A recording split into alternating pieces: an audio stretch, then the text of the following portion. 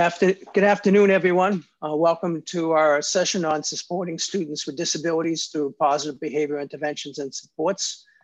I'm Bob Putnam from the May Institute, and with me is Brandy Simon from the University of Connecticut, Kitty Clemens, who's going to give us a really great example of supporting students with disabilities, and our chat and poll master is Katie Myers. So we're really excited to have you all here. Hopefully we can give you some suggestions how to support students with disabilities around adapting and intensifying your school-wide positive behavior support. And Brandy's, if you want to move to the next, this wouldn't be a PBIS session without forum expectations. Probably the most important thing is the chat. If you want to make comments we would really love you to post positive on topic comments between yourselves and between Katie. We'll take a look at that. But if you want to ask questions, the way we're organizing this is I'm going to go over what are the practices and relative to all students, and how we intensify those particular practices and adapt those for students with disabilities. And Brandy's gonna go review some exciting and new resources for students with disabilities. And then Kitty's gonna give us an example. Between the three of us, we're gonna go about an hour. And so we're gonna leave 15 minutes for questions. So we would love to make sure you put your questions in the polls so that we can answer them at the very end. So you've all gotten here. So you've all been able to find your registered sessions in Pathable. Great job. Throughout the rest of the sessions, you want to go back into my agenda and then click on the session that you're registered for. And we would want you to fill out the polls. So if you can go and look at your Pathable site, there will be a listing, so we really know who's in the session, and we can kind of tailor what we're doing relative to the population of you that are in this particular session. So just remember, chat is for engaging with other participants around the session topic. And polls are really where you want to put your questions, because those are really what we're going to be addressing at the end of the session. Next. And if you accidentally navigate away, you want to go back into my agenda, click on the session, and then click on attend the meeting, and you'll be right back in our session. And if you really need some help, we have a help desk that will help answer any of your questions, particularly around the technology. So that's available as well. The session organizers have really done a great job trying to organize this and try to help people in terms of navigate through the technology. And we're all kind of learning as we go. So just a plug for a great study that's going on around developing a tool for college and career readiness for transitions. There's a stipend of $5,000 for those schools that would be interested in terms of providing feedback on the tool. And as you know, this session, the PowerPoint slides are available in this session information. And if you're looking for more information, go to those slides and that will provide you more information. So our session's objectives, we really want to look at describing the critical features of PBIS to support students with disabilities, how to differentiate and intensify, because many of these practices, or just about all these practices that we teach for teachers and other staff around developing effective Tier 1 interventions. And what we're really looking at is how we can differentiate and intensify those to really strengthen your Tier 1 interventions for those students with disabilities. And that the third part is Brandy's gonna go over some really great center resources to help support your work. So when we look at in terms of where do students with disabilities fit, within the PBS MTS framework. There's a MIS rule that students with disabilities are at tier 3. We really want to, if you don't walk away with anything else here, we want to make sure you walk away with knowing that PBS is for all. It means all students. Our goal, the stronger that we can improve our tier 1 interventions for all students, including those with disabilities, the less number of students that need to have targeted tier 2 interventions, and the stronger we can make our targeted interventions, the less number of students that need to have intensive interventions. And I know all of you don't have any extra resources or any extra time. So the more, as George points out, the more we can make this efficient and effective for folks, then it allows us to really work with those students that really have the most challenging needs. So why is this important?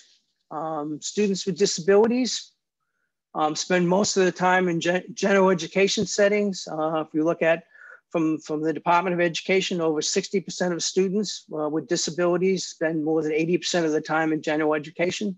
So this is a kind of a problem for both special educators as well as general educators. And we really need to rely on general educators because from our perspective, the more opportunities that students with disabilities get to interact with and model with students without disabilities, the better it is for everyone. And students with disabilities are more likely to experience exclusionary reactive discipline practices than students without disabilities. For example, according to the Office of Civil Rights, students with disabilities comprise 12% of the student enrollment. That's 12% of the student enrollment.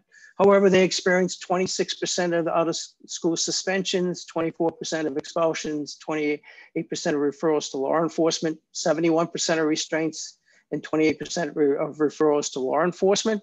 This also, if we look at the data from office discipline referrals, we often see disproportionality in terms of discipline. So Katie's brought up one of the polls that we have 40% of people from the elementary level. Oh, it just disappeared on me. So we have 40% from the elementary level and then 60% from other levels. All right, next, Brandy. So this is a great and free, I underline free, resource from the National Technical Assistance Center on supporting students with disabilities in the classroom within. And really the emphasis from this practice brief, and it's a brief, is to really invest in prevention, invest in effective tier 1 interventions for all students, including those students with disabilities. That we really want to look at how we take school-wide positive behavior support and move it into the classroom so that in fact we can improve classroom practices. And one of our goals is really to have all students in class and on task. If we look at in terms of one of our goals is really to have more students in class and on task. The academics will follow because I know all of you have really good academic interventions, and the goal is can we make sure we expose all students to those great academic interventions. The tier 1 is for all students, as we've talked about, and that all means all. So we really would want to make sure students that are receiving tier 3 interventions have the opportunity to experience tier 1 and tier 2 interventions. So we have Dave Letterman's top 10 list that we want to go over, and I'm going to go through these pretty quickly. If you go to that disability brief, there will be more information, there'll be more resources that you can have, but I'm just going to kind of review this on a brief basis. So one of the things we want to do is design and adapt the physical environment that we really would want to consider mobility and access to all areas of the classroom, visual supports for students, assistive technology and other supports to promote learning within the classroom environment. So our goal would be to look at those accommodations and modifications we can to the physical environment to really meet all students' needs. Next. And then we want to really determine our routines and how we can develop and explicitly teach those routines. So in terms of intensifying and adapting those routines, we may need to have visual supports. So we could have a visual schedule. If we want to intensify this a little bit more, that we may want to put this up on a student's desk. We may want to make it more interactive and have the student actually check off, or if the student has more severe disabilities, they might be using icons to check off. If you look at the hand washing routine, that we're really looking at developing a clear set of routines that we can use and that we can review on a regular basis. And then with school-wide positive behavior support, all of you know, we really want to develop 3 to 5 positive expectations. And that we really want to have students develop fluency with those expectations. So it's just like George said, putting it up on the wall, but we really like to have students know what those expectations are, know what those expectations might be in terms of whole group or small group or individual work. And in some cases, we really need to teach and reteach those expectations to build that fluency. We may need to develop a task analysis around that breaks those expectations into smaller steps. And we may want to provide some picture prompts or supports to help them in terms of to remember those routines, like my wife does when she really would like me to follow through with my tasks, right? One of the other evidence-based practices is promoting active engagement. The research indicates the more students are actively engaged. What we mean by that is actively responding. The higher rates of on-task behavior we usually get. And here's some examples here of just popsicle sticks with different choices, or a kind of a set of flip cards. Or if we want to go to the electronic version, we could look at Kahoot or Plickers as other ways in terms of involving students. But one of our goals is to really look at in terms of how do we promote more active engagement, active responding. And we really want to provide prompts, pre-corrections, other reminders to set students up for success. One of my favorite, really efficient prompt is called Positive Greetings at the Door, where that teachers would greet students at the door, or in this case, in terms of their virtual room, that they would greet the students as they come in, provide a clear expectation. And what we see is that we see higher rates of on-task behavior and higher rates of latency to task. So it's one of my favorite strategies that oftentimes I teach people around how to improve right off the bat on task behavior in there. And if students are on task, then we tend to see lower rates of problem behavior.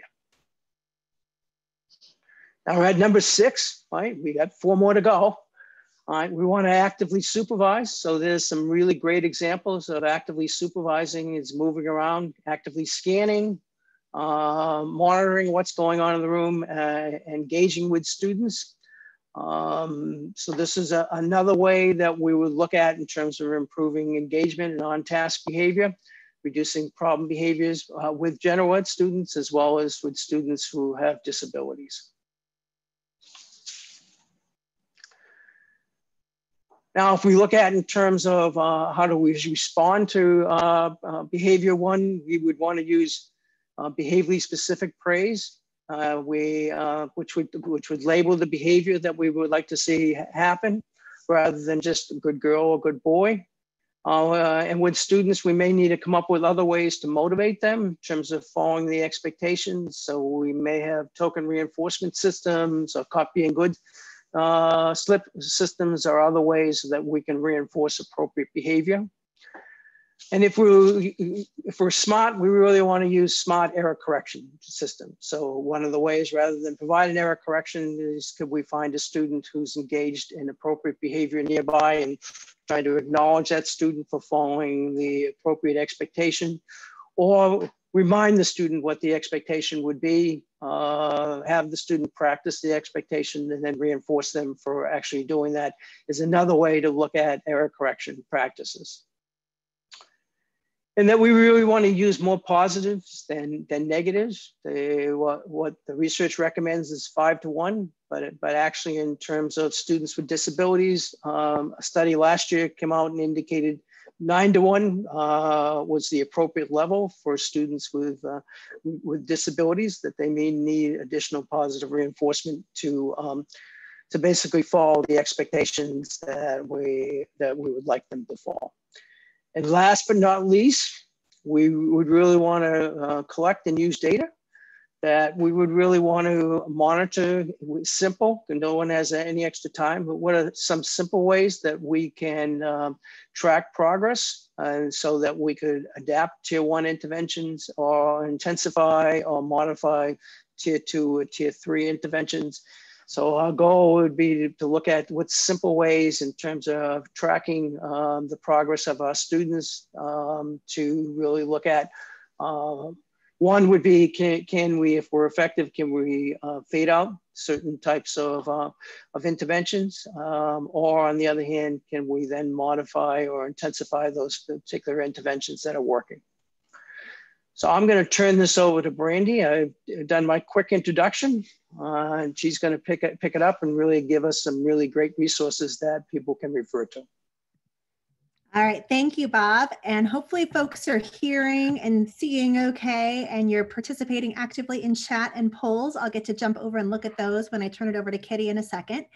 But just as a reminder, if there are any issues with tech through Pathable, you always have the option within Pathable to join into Zoom. So just be aware that that's always an option, but do it from Pathable going into Zoom. We were having issues with people getting lost if they navigated fully away. So with that, I wanted to kind of come back to where are we now? So the resources that Bob just reviewed, I think are good for always, right? Those are the top 10 critical practices, critical ideas. But we actually wrote that list before realizing the impact COVID-19 would have for us. And so what I'd like to do is have us think about where do we need to intensify or pivot a little bit in those same practices? So obviously not throwing out any of the top 10 empirically supported practices Bob just went through really well, but how do we pick kind of where we're going to emphasize or place our supports, especially as we're spread pretty thin? And so what I'm going to do is not give you a ton of information, but I'm going to give you links to resources that have a ton of information in them. So as a center, we came together, and George referenced some of the early resources we developed back in March. And we learned a little bit from March through June. So we came together with a bunch of other centers that are listed on this slide to develop an overall return to school guidance document. And I kind of kick us about the title because it doesn't just cover the return to school, but it covers us thinking about what it looks like to move through this period of crisis. So I see this guide likely being updated, but still being relevant as long as we are in this context. So please continue to kind of think about this as a resource. But for those of you who have seen it before, you'll recognize that while this guide talks a lot about systems and practices, what it really emphasizes is tier 1. So it talks about those structures and supports we can put in place for all students, all staff, and all families. And so while those practices, as Bob said, are supportive because we truly mean all truly means all, we also recognize that we need to do a little bit more for students identified with disabilities or students who are at risk. And so in May, we were thinking with other centers, including the National Center for Intensive Interventions, about what are the small things we can recommend to teachers as they think about supporting kids with disabilities in the remote or in-person environment, and also for teachers helping families who are supporting children in their homes. And for many of us who wear both hats of parent and educator, we recognize the unique challenges that families are experiencing as kids are in remote instruction. And while we think those resources were really helpful, we continue to learn. So part of what we learned was that we need to be really targeted in how we intensify supports for students with disabilities. So this new kind of hot off the presses last month resource was another collaboration between our center and the National Center for Intensive Interventions. And what this one did is layered on top of that initial return to school guidance document. So it emphasized the same exact practices, but it talked explicitly about how do we intensify those practices and what are some examples of what that looks like when they're physically with us in a classroom or when they're remote and learning from home. So it gives a little bit more guidance than the first brief. I think they both serve nice functions, so I would continue to look at both of them. But this newer one, if you haven't seen it, would be a good one to. So in the original guide, these practices were highlighted with the idea of going back to basics to establish positive, predictable, and safe learning environments for all kids. And if you think back to George's keynote for folks who were able to see it, he talked about these basic practices being the foundation of trauma-informed approaches, social emotional learning, PBIS, and many of the other approaches we're seeing emphasized in schools. And so collectively, these practices, like I said, create positive, predictable, and safe learning environments with the goal of supporting students' social, emotional, behavioral, and academic growth. So these resources pull together the things we need to think about for high leverage instructional practices in addition to social, emotional, and behavioral supports. And in the second guide that I mentioned a second ago, the idea is to then differentiate or intensify these practices. So I'm not going to spend time reading this slide to you. You have it in the slide deck in the files pod. But as you notice, this animates. So these are the practices as they're written into the Tier 1 guide, that initial guidance document. And I'm going to just click through so you can look at where we intensify practices. So it's not brand new and different. It is the same exact practices, but it's thinking about how, as we move up the triangle in terms of need and support, how are we a little bit more intentional with what we're doing? So while it's important for all students that we're connecting with families and educators and that we're establishing opportunities for kids to connect with each other, for kids who may have fewer opportunities or may have abilities that are barriers for them to establish those relationships, we have to be even more intentional in how we're modeling and creating opportunities for our students. While screening is important to give us data for all students to be able to identify need and match support, for kids who we know are at risk or already identified, we need to be more planful and purposeful in how we collect information to guide our instruction. And while Tier 1 supports, so having routines, teaching expectations, reinforcing them, all of the things Bob went through, while those are critical for all students, we need to also be able to intensify or differentiate those, whether it's targeted supports like check-in, check-out, or whether it's intensive individualized function-based supports or more comprehensive plans developed through a wraparound process. As we're teaching, we're thinking about how do we become more targeted with our instructional approaches. So how do we use the high leverage practices to really move the dial for students? And for students who haven't responded, how do we even further intensify and also individualize our approaches based on data? And finally, how do we continue collecting data as we move forward so we know what works and for whom? And as George highlighted in his keynote, equity is a central theme throughout all of our talks.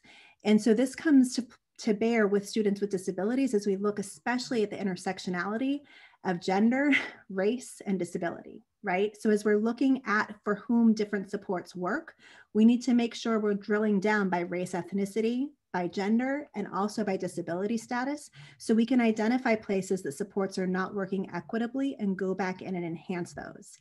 And there's actually a new equity report that just launched within the school-wide information system that allows you to do those three things. So you can drill down by race, ethnicity, by gender, and by disability, so you can actually help make really informed decisions about what is working and for whom, so you can then tweak and tailor your supports to make sure that everyone is truly benefiting.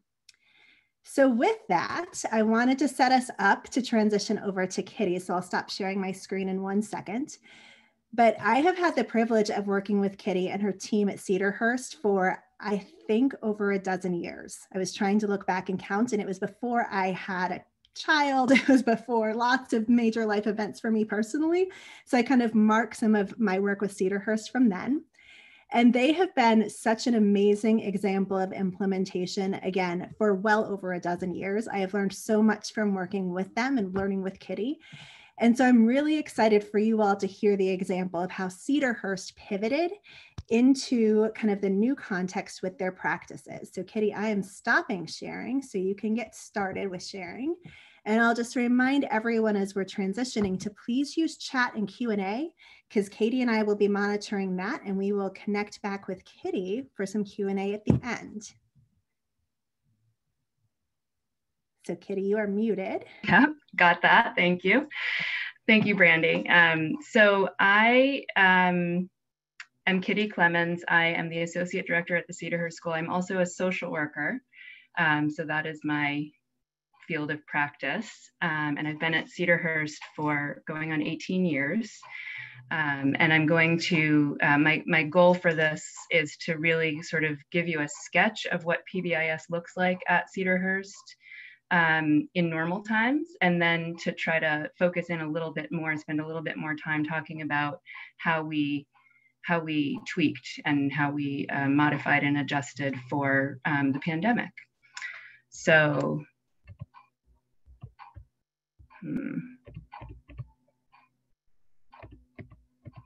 So on mine, I have to kind of hold my cursor down on the left corner, and then the menu to advance pops up. I have no, did you say the lower left corner? That's usually on mine what I do. And if not, I am happy to start sharing and advance for you. Don't see anything coming up. Did you do that? I did that. You did that. Got it. Back in business. Okay, here we go. Don't know what happened there.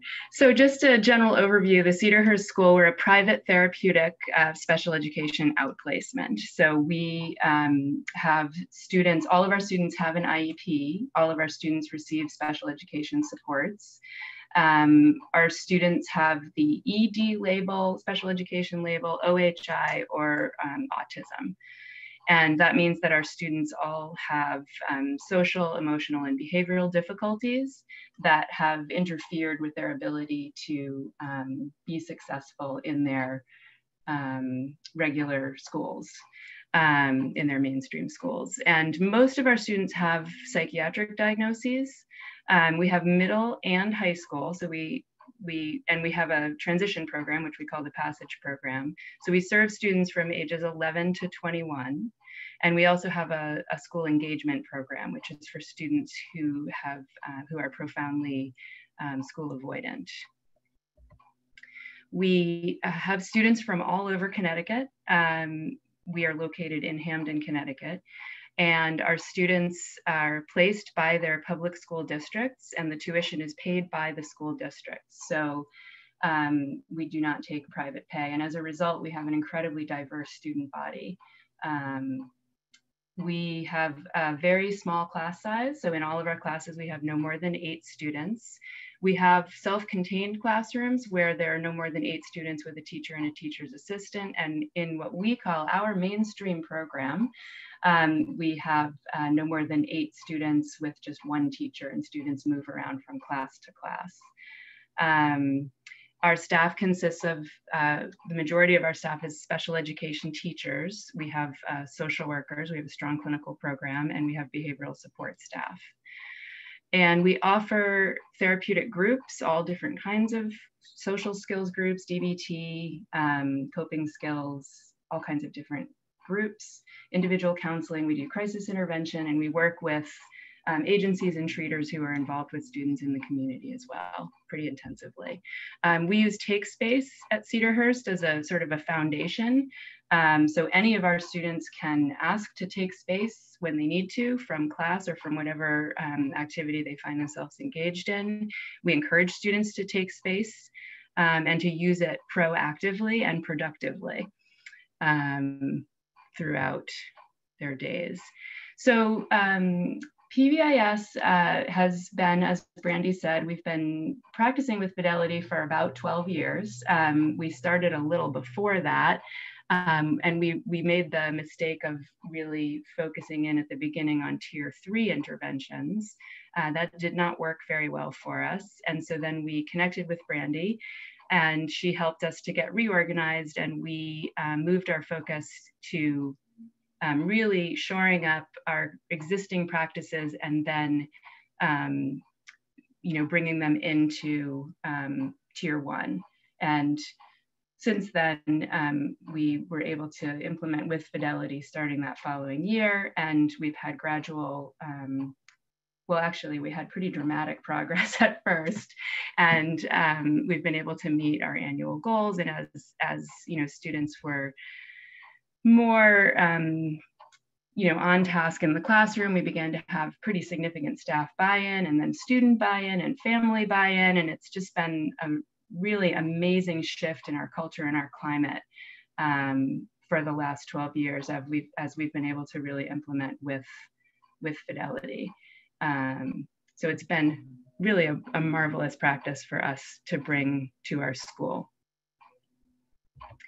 And this is just one example of how PBIS has reduced our office referrals per day. This is average per year over the past, since first implementation in 2008, 2009. So you can see that the number of office referrals has significantly reduced and has maintained since 12 years ago.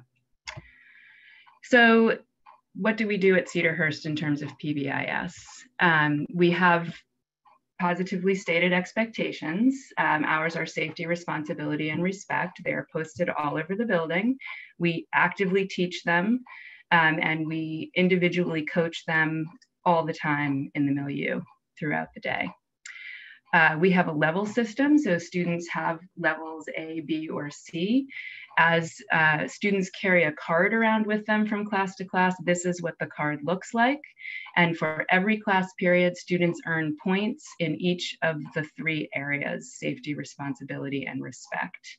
And the points are tallied each day. This card becomes a really wonderful piece of data to use with individual students, and then also to use the points sort of in the conglomerate to look at trends across the whole school.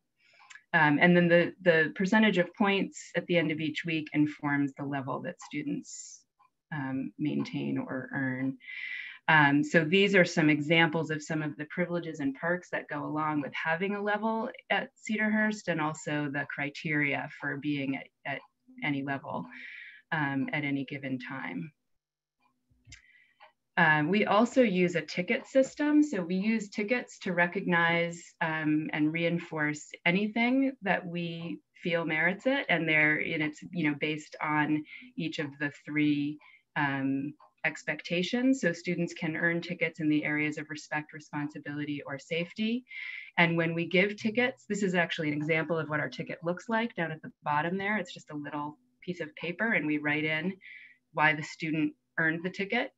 But the most important piece of the ticket is the verbalization that goes along with it when you give the student the ticket. So why they've earned it, and the praise that goes along with it, and the other students in the room also hearing that.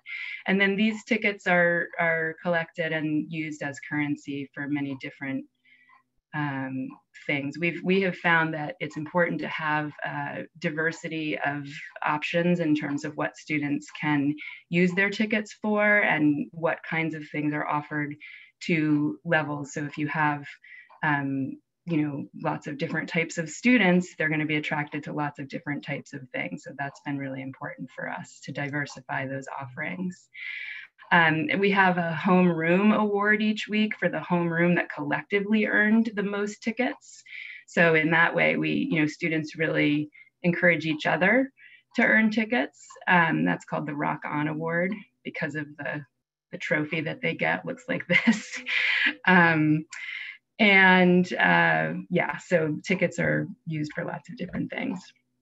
This is an example of our behavioral matrix in 3 different contexts: classroom, hallways, and bathrooms, and what we expect to see students doing in each of the 3 areas to meet those expectations. We have lesson plans that we have developed and continue to tweak. And we teach lessons very proactively on a schedule that's created every year. This is an example of a lesson plan for the classroom. And we can modify lessons if we need to based on data that we're seeing throughout the year to target in on areas that we feel need special attention. This is just the rest of this particular lesson plan. Every year we develop an action plan and we focus, we develop goals for that year. These goals that I have listed here were very early on. We were looking at reducing the duration and frequency of take space, increasing the percentage of students with a level, having fidelity to the PBIS framework. And I have a 4-to-1 ratio of positive reinforcement to negative consequence, which is where we started. And in our practice, as we've kept track of this data, we find that it's more like 20 or 25 to 1. So as Bob pointed out, for students with disabilities, maybe 9 to 1 is what's in the literature, but when you're really doing this practice with fidelity, it's going to be even higher than that. We keep track of data, we compile it quarterly, and we disseminate it to all of the staff because that really promotes buy-in as staff, observes our progress in overt form and in data form. We have a PBIS team that consists of a coach, and then we have representation from all of the different fields on our PBIS team. So teachers, paras, social workers. Our director is also on the team, which we find is important. Our student council provides input. So we do have student involvement in the PBIS team, and we meet every week consistently. That we have found to be another extremely important piece of our PBIS practice, is that we have to meet regularly. We review data, we plan activities, and we problem solve around any specific issues that are highlighted, that are brought to us by staff or that we see in the data. We have in addition to the PBIS team meeting, we have a daily staff meeting, all staff, and we use that meeting to disseminate information about PBIS, to elicit feedback from teachers and staff members. We talk about individual students, we talk about levels, we talk about programmatic issues, and everyone in this way sort of plays a role in PBIS, even if they're not on the team. And we do rotate people through over the years so that everybody in the building has a chance to be on the team, and that we have found to also be very helpful. So in terms of student investment, we use our student council to sort of get feedback from the student perspective in terms of what's working for them and what isn't working for them. They give us ideas about what kinds of reinforcers they want to see, what kinds of rewards. Obviously, it has to be within reason, but they've been able to really give us a lot of good feedback. We have a careers class that creates posters to advertise different events and activities that are going on in relation to PBIS. These are some examples here. And as a result, we really have a culture of participation in our school. And we have students, who have been in all kinds of different circumstances, who are very hardened and cynical, and who are 18 or 17, and they come in and they're like, yeah, I want a ticket. There really is buy-in. And we were skeptical at the beginning, and our teachers and families have been skeptical. And when students first start here, sometimes they're skeptical and they don't, they find it sort of odd to think about getting rewarded because they're not used to it. And there's a culture of our students, there's sort of a peer pressure thing that happens where students will support each other. And, you want to keep your level because you want to be able to play wiffle ball on Friday. So make sure you do what the teacher's asking you to do. So it really works. And in terms of parents, we have set a standard for ourselves to have weekly communication home from multiple staff, teachers and clinical staff. We use email. We had developed the practice of Zoom video conferencing before the pandemic, because we found that having parents from all over the state, they often aren't able to get to us. And Zoom was, a tool that we were starting to use anyway. And then we have also found that texting is a really good form of communication with parents. They're very comfortable with it. And so we had moved to using texting as well. And then our communication home, we really try to emphasize what's going well, as opposed to always what isn't going well. And making that shift has been really effective, and parents are no longer afraid of us when we call them. They actually look forward to hearing from us. And the point card itself is a communication tool. So often we can send the point card or a copy of the point card home with students, so parents can see how the day went, see where the issues are, and also reinforce progress at school at home. So there's a continuum there. In terms of data collection, this can be very cumbersome, as Bob alluded to earlier, and simplifying is good, but we've also found that diversifying responsibility for data collection has been helpful. So everybody plays a role, and we really try to break it down into small parts so that no one person is doing too much. Our data really drives all of our decisions on the student level and then on the school-wide level. So we can look at, location as areas that need more intervention. We can look at times of day. We can look at if there's a staff member who's, having a lot of office referrals. We can figure out how to intervene there, just as examples. So just to tell you a little bit about how PBIS has been sustained for so long with Fidelity, the key here is that we modify as we go. So we look at our practices that aren't working. We address newly identified issues, and then we modify, or we enhance, or we add to PBIS. An example being when we developed our school engagement program, we really, we realized that attendance, we were having more and more sort of chronic attendance problems. And so we created a whole program, and we really leaned on PBIS to help us figure out how to reinforce attendance on the tier 1 level, tier 2 level, and tier 3 level. So it's a practice that really encompasses everything that we do. So just here's another example in our setting. Tier 2, all of our students are in therapeutic groups, all of our students get individual counseling, and almost all of our students have therapists outside of school with whom they get, from whom they get support. So our tier 2 plans look a little bit different, and we had to really modify and sort of figure this out as we went along. But what we use tier 2 for is to really hone in on specific behaviors for students who meet criteria for a tier 2 plan. And we have a whole process by which we interview the student, the family, all of the teachers. It's a little more like a tier 3 maybe in a different setting. And then we decide with the student what behavior to focus on.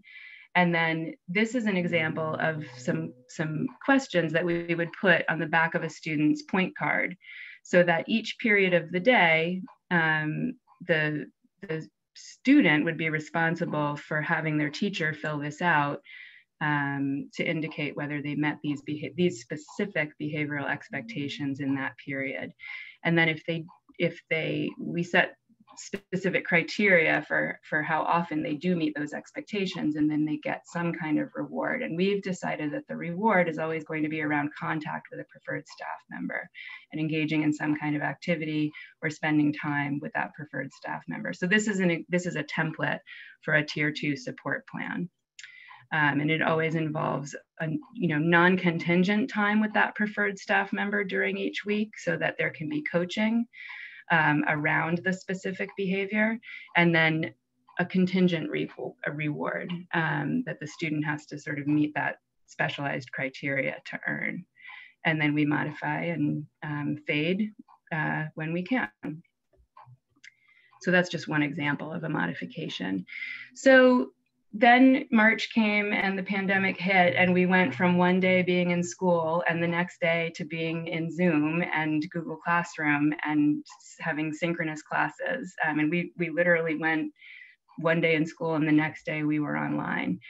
So we had the benefit of a little bit of foresight. We were able to prepare a little bit. We were able to help our students practice on the technology before we had to close the building.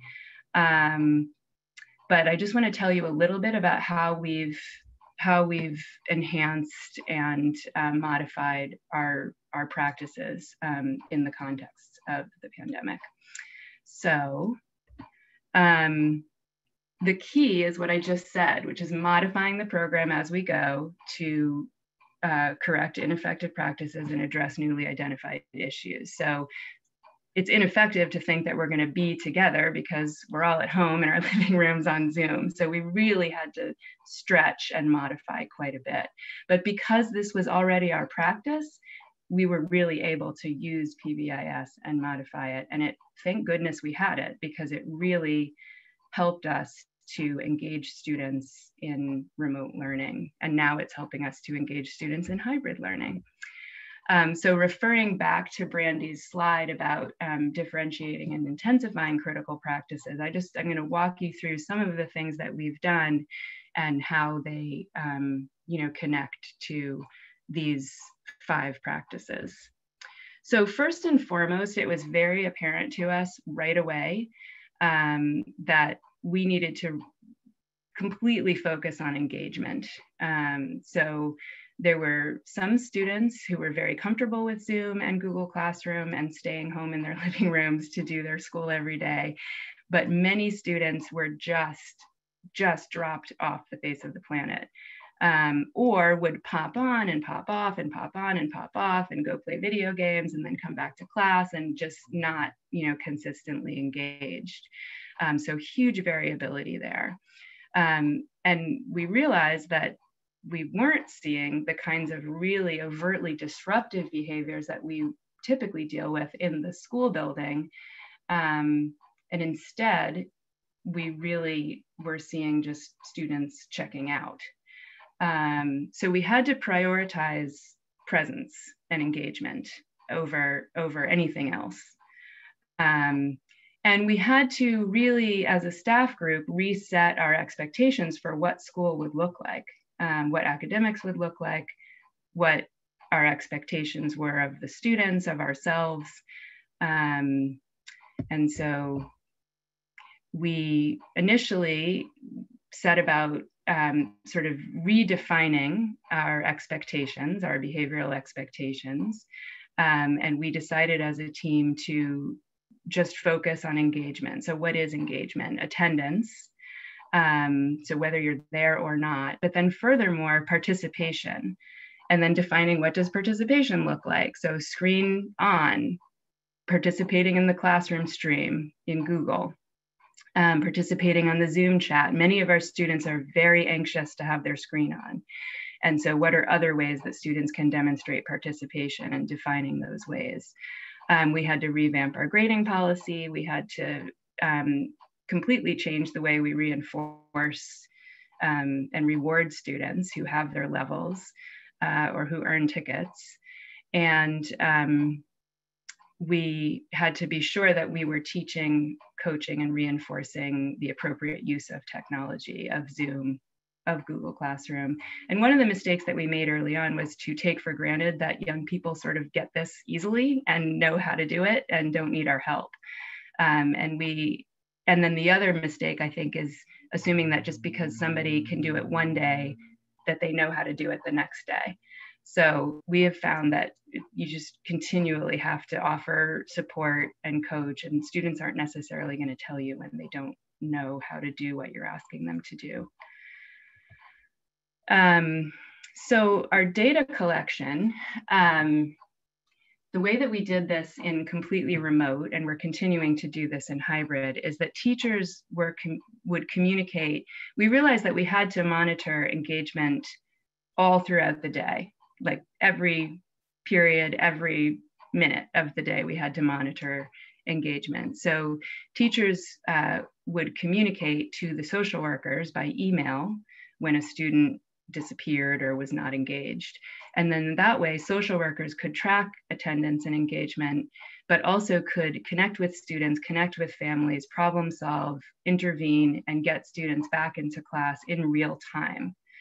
And that process just continually happened every day. And this is an example of, this is one day. This is 1 week. These are multiple students. So each line represents a student, and each column, each box represents a day. Each column represents a period. And we used a key, and we've sort of kept track, the social workers kept track of when students were in attendance, when they were absent, when they had an excused absence, and when they were sort of incompletely engaged. And teachers could look at this data in real time. We updated this as we went along each day. And then we used this information to determine levels and to determine reinforcers and to determine interventions. So we also pivoted to really intensively focusing on social and emotional support. And I think this is now sort of we all know that this is what we have to do in the pandemic. But what does it really mean? So for us at baseline, we have overtly said we are not apologizing for prioritizing social and emotional needs. We're finding that that's really hard for some people, for some families, and for some teachers to, for all of us to sort of say, no, we're not sorry with this. Our kids need us, and we need to be there to support them emotionally and socially at this time. And that is what is most important. So we continually remind ourselves that that's what we're doing. Our therapeutic groups have shifted. We used to really be skill-based, and we have shifted.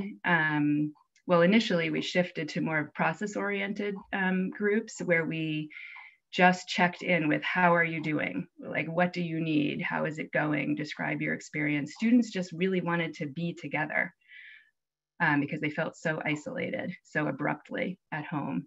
Now that we've been in this for a while, we're starting to shift back more to skills-based groups, but always attending to, sometimes they just need to be together.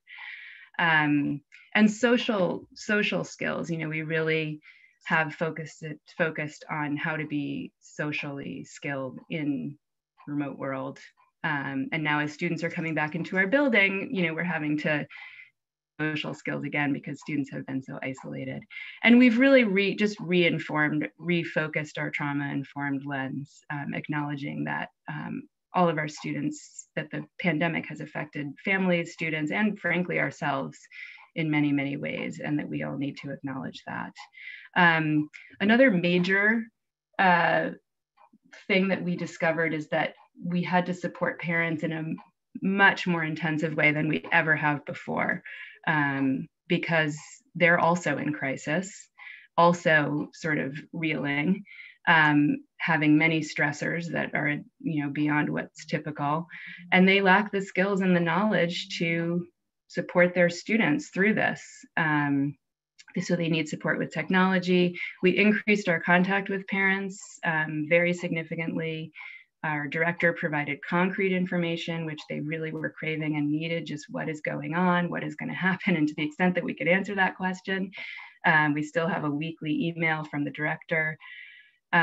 Using Zoom and phone to have support, guidance, and support sessions with parents became a really critical practice. And giving parents really ready access to administrators and social workers. And so again, using text, we highly recommend that. We found it's a great way for parents to connect. And we also found that we really have to support teachers. Teachers are doing the brunt of this work, and it is incredibly stressful and incredibly overwhelming, and teachers are exhausted. Ooh, I'm getting emotional talking about this. Our teachers have really brought it, and it's been really hard. And so we have, from the beginning, really recognized that we've needed to support them, to validate what they're going through, to find ways to reduce their responsibilities, to give them breaks, to let them vent. And you know, one of the ways that, for example, we did that was by having social workers step in and say, you know what, teachers, don't worry if your kid is, you know, disappearing. We've got that. We'll take care of it. We'll get them back into your class. Don't worry about keeping track of attendance, engagement, you know, that'll be on us. So that's one example. And also just really helping teachers to reset their expectations and change expectations, and providing concrete resources. So that's been very important. This is an example of a tier 2 support plan for remote learning. So we were able to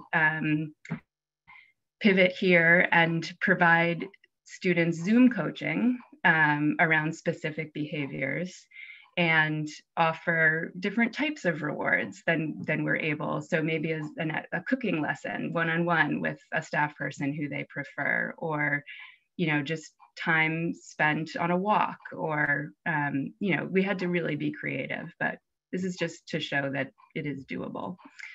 We continue to meet regularly, both our daily staff meeting and our PBIS team meeting, and engaged in all of the same practices that we do normally. And we found that it was and is, continues to be very important to reinforce our community. So we had a strong community before we went out on remote, and we needed to find ways to continue that community building, even though we weren't physically together. And so every Friday afternoon, different teachers and staff members would offer small group activities for students that was, you know, that they could engage in. So we did, you know, one teacher might offer a Family Feud game. One teacher would do a Kahoot with like Cedarhurst-based trivia. We had a book club, we had a cooking club, a music group. And we found that students really appreciated that just fun time. And we did have school-wide community meetings by Zoom. We found that was very important to keep that practice up, even though we weren't in the building. So now that we, and I'm going to wrap this up soon so that we can answer your questions, but I just want to talk a little bit about, we're in a hybrid model now. So we have students both at home and in the building. And when students are in the building, the students who are at home are Zooming into the classroom.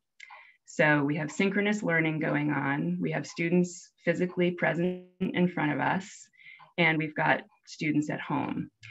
So again, thank goodness for PBIS, because we've been able to figure out how to meet all of the needs of these different settings simultaneously, by continuing everything that I've just talked about, but also helping students to adjust to really unusual expectations, like wearing a mask and staying 6 feet apart from one another is extremely strange. And, you know, now we're all used to it, but for students to do that in school requires a lot of support. So we've developed all new, you know, behavior matrices and lessons, and we've even developed new behavioral expectations based on 2 different tracks, one for the students at home and one for the students in the building. We folded our previous safety expectation into responsibility and respect, and then we developed COVID safety as one of our 3 expectations. So we can really model, coach, and reinforce these strange new expectations that we have of students. We have found that we have signs all over the place cueing expected behavior, and we do a lot of verbal cueing. It's been extremely important to remember that positive reinforcement to negative consequence ratio, and not to just constantly remind students, your mask is down, put your mask up, but praise students who are wearing their mask properly, or who are maintaining physical distance, or who remember to use the hand sanitizer, to do lots of verbal praise, to do lots of tickets, lots of reinforcing. And we've had to find digital methods of assigning points. So students don't carry cards anymore because that's a vector. And we don't have tickets anymore. We've found a way to give digital tickets. And this is an example of that. It looks very complicated, but we've been able to use Google and we've de-identified this data so students can see their own cards, but they can't see other students' cards. So these are the old behavioral cards. And we've also been able to differentiate for the students who are at home and the students who are in the building. So their points are awarded differently. We have a weekly health and safety meeting for our staff, and we're really trying to use PBIS principles to reinforce staff's healthy behavior in the building, and mask wearing and distancing, and reinforcing productive conversation around that, because we found initially back in the spring that there could be a lot of anxiety around this and communication that wasn't very productive. So in this health and safety meeting, we reinforce those practices. We have found that we have to continue to support teachers in the hybrid model as they're trying to balance now yet another realm, which is dealing with home and in person at the same time. We use humor a lot. We try to laugh a lot at this ridiculous situation. And my mantra is, we are where we are. We are where we are, and we have to just move forward where we are. So that's what I have. I'm going to turn this back over to Brandy. I'll stop sharing the screen. Okay. All right. Well, thank you, Kitty. And Katie has been tracking questions in chat and in the Q&A poll. So we're going to get to those in just a second. But I just think that that was such a phenomenal example that illustrated how, when you have systems and practices in place, it's easy, quote unquote, easy to pivot. And certainly none of what you described is easy. And people in chat were saying, thanking you for being so vulnerable, especially in talking about the necessary supports for staff. So we always think about PBIS kind of supporting at all levels, not just kids, but staff and families as well, which that was such a nice illustration of. So what I'm going to do in 1 minute is review big ideas and then turn it over to Katie to ask some of the questions. And maybe, Katie, you can tell each of us who's going to answer, so that way we can mute and unmute. So just a refresher of resources, Bob started with a fantastic top 10 list grounded in, again, these principles of prevention, investing in classroom, and really thinking about tier 1 being for all, and all meaning all. So not just students with and without disabilities, but students of all genders and students of all racial and ethnic groups. We highlighted 2 new resources, new-ish resources around supporting students with disabilities. This was the top 10 list that Bob did so effectively, and these slides are available again in the file pod. We landed with this idea of having critical practices that we're going to emphasize, and I think this will be one of the questions, is what does tier 1 look like in a more intensive setting like Kitty described? And for those of you still wanting resources, and I'm going to stop sharing slides after this, I just want to remind you that there is a spot on pbis.org that talks about kind of all of the resources that we need now, but also throughout this experience. So continue to check back for new resources as they are developed and posted, but also ask us. So if you are looking for something and can't find it, we love to hear from you and work on that. So I'm going to pause it here, pause sharing here. We'll put back up the evaluation slide at the end. But let me stop talking and turn it over to Katie for questions. Thanks. So one of the first questions, and I think I'll direct this to you, Brandy, was regarding, in a school where all students need intensive interventions, such as an alternative school, are there still tier 1, 2, and 3, and what does that look like? Yeah, so Kitty, I think, could also speak to a really good example of this. I think a common misrule is that when you have students with intensive needs, you need to start with tier 3. And my life before going to UConn and being a professor there was being a director of a school similar to Kitty's. I had students younger and older, but kind of that same idea. And like Cedarhurst, we had many students on quote unquote tier 3 plans, so function-based individualized plans. While that's awesome that they had individualized supports, for those of you who have tried doing that in real life, you can't actually implement that many individualized plans if you don't have a foundation within which to implement them effectively. So tier 1 is absolutely critical in more intensive settings, and I would argue it's even more critical. And what I've also learned over the years, and I think Kitty's presentation spoke to this, is those same critical features of tier 1 are required in every setting, right? They're more intensive, but it's the same critical feature. So when we talked about connecting and screening and supporting, those are not different practices that we need in general ed versus in a self-contained setting. It's the exact same practices, just implemented more intentionally and more intensively. Katie, I don't know if you want to move us on or if Kitty wants to speak to that a little bit as well. There are a lot of questions, so I think I'll move on, if that's okay. This one is more for Kitty, and there were a number of questions around data. So one participant shared that their school is struggling with collecting significant relevant data during remote learning. And do you have any data collection suggestions to help determine what additional supports a student may need during this time? Also, there's a follow-up for that, but I'll let you answer that first. Okay, and I'm sorry I missed, is this for full remote? Is that what we're talking about? Yes, during remote learning. Okay, so I mean, I don't have a magical answer, but for us, I think everything really did root back to engagement and whether they were there or not, and defining what that looks like. So what is engagement in remote?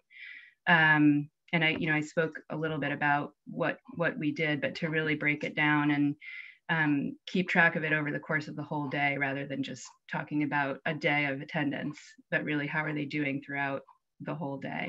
And it was, as somebody who actually had to keep track of that data, it's cumbersome. It's a lot of work, but the reward is worth it, I think, in terms of keeping that level. And for anyone that wants to reach out, I'm happy to share what we did and what we're continuing to do in that regard. Do we have our emails posted somewhere? Yes, participants can see the emails by clicking on any of our names on the front page. Don't click. But don't do it right now. Or you'll navigate away from the presentation. So a couple follow-up questions related to data were, how are you promoting attendance and addressing attendance concerns right now? So for right now, it's a little different that we have a whole program around attendance in normal times. But we have to do a lot of work with parents. We have to support, so not just harangue parents, but really support parents. And sometimes you don't even start with why isn't your kid in school, but like what's going on with you, and how can we help you? And then, and I'm not going to sugarcoat it. This is the biggest problem with the situation that we're in right now. It's very challenging. I would suggest, if folks haven't already, is to try lots of different means of communication and not just the phone or email. Again, I said it in my presentation, but texting has been really helpful. Kids will respond to text and they will not respond to the phone or Zoom. And then we are, reinforcing, because engagement is the thing that we are setting as our expectation. We're not as worried about whether kids are swearing or whether kids are, keeping their hands to themselves. That's what we're rewarding. So, reinforcing is really important. And figuring out who kids connect with.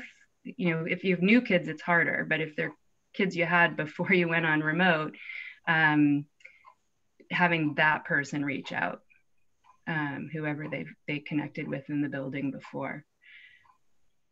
Great, thank you. Yeah. Another follow-up related to data was, someone asked how your office referrals, what they have looked like since the return to school in the fall, have you seen any significant changes? So we actually are in the midst of a transition to hybrid. So we only have 2 small cohorts in the building.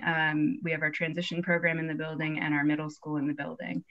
But in terms of the middle school, we have not found, if anything, it's a very small sample size, so it's hard for me to draw generalizations, but if anything, we've had fewer office discipline referrals, and students have been more willing than I thought they would be to following all of the COVID requirements. I'm sure that will change as time goes on. And we have the majority of our students are coming back actually tomorrow. The high school students return starting tomorrow. So we'll see. Amazing, thanks. There was also a question about student engagement. So I might direct this to you first, Kitty, but then if anyone else has examples to add, feel free to jump in. So you mentioned a student group and they were curious what that group does more specifically, just learning more about that group. And then curious about how you engage students in the development and implementation of PBIS.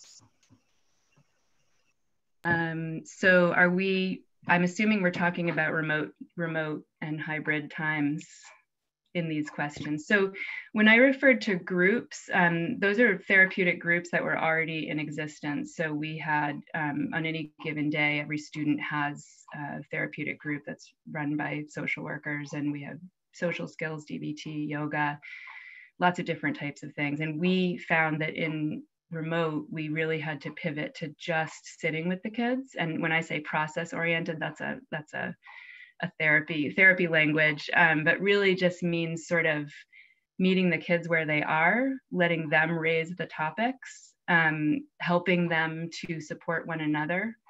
And, if they aren't able to do that, to sort of address the elephant in the room, which is the fact that we're in a global pandemic.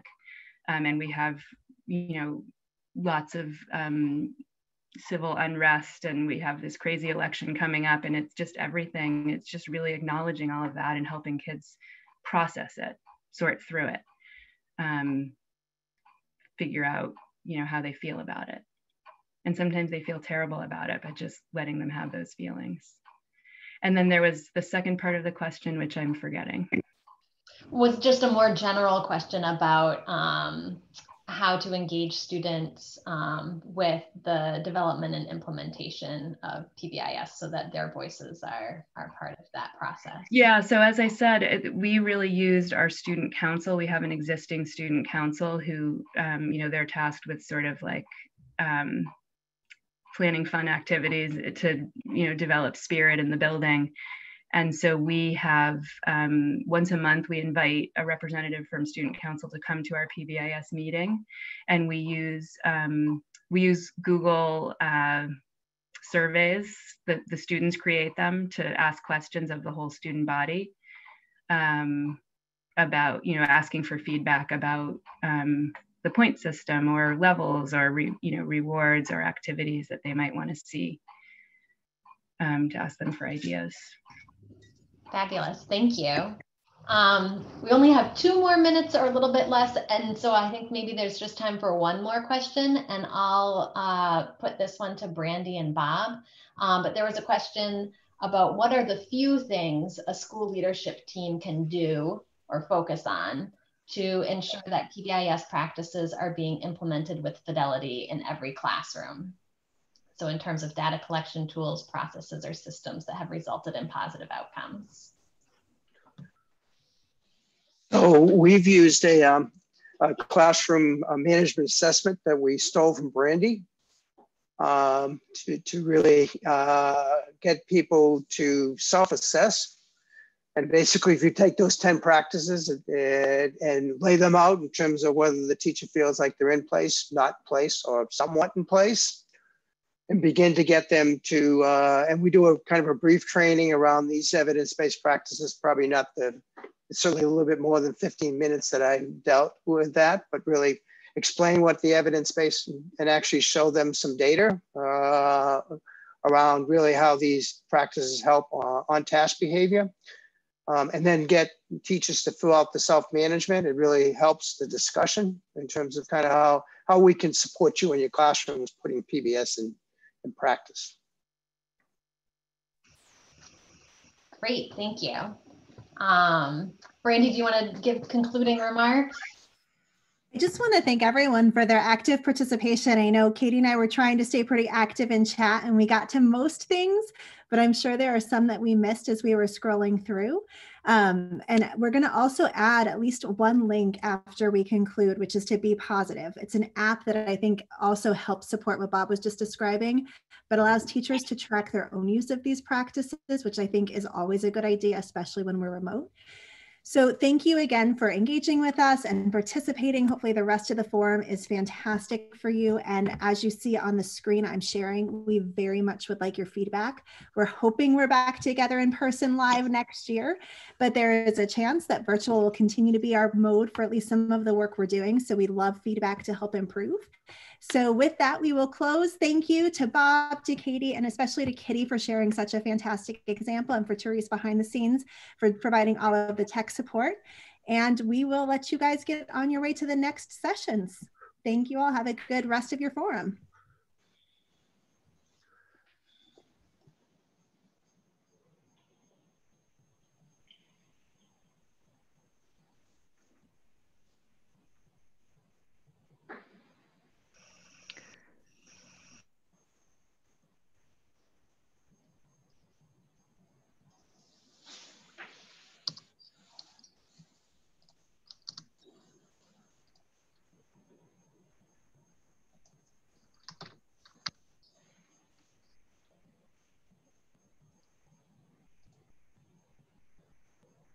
So this is something that I am not familiar with, is how to end the broadcast. So bear with me, guys, while I'm looking that up, please.